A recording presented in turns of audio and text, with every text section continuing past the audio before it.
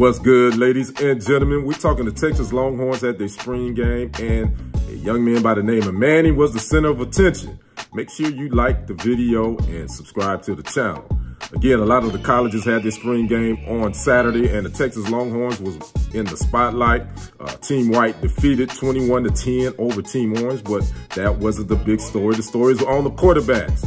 Would it be Peyton Manning's nephew, Arch Manning, or would it be the returning quarterback, Quinn Ewers, who played 10 games last year, and he led the Longhorns pretty much to an 8-5 record? Well, Ewers looked pretty good. His team got the win. Team White, 21-10 over Team Orange. He was 16 for 23 for 195 yards and 1 touchdown, whereas quarterback Arch Manning, he was splitting time with blue-chip quarterback Malik Murphy on the Orange team. Manning looked like a freshman, pretty much. His stat line, 5 for 13, 30 yards.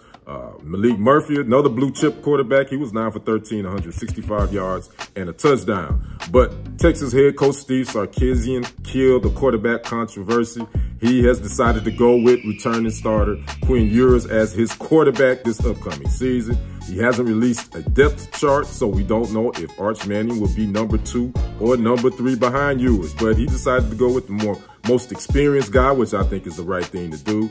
Ewers, he started 10 games last season after transferring to Texas from Ohio State, and he is a Texas kid out of South Lake Carroll. So again, Quinn Ewers, starting quarterback for the Texas Longhorns this upcoming season, but will he be on a short leash?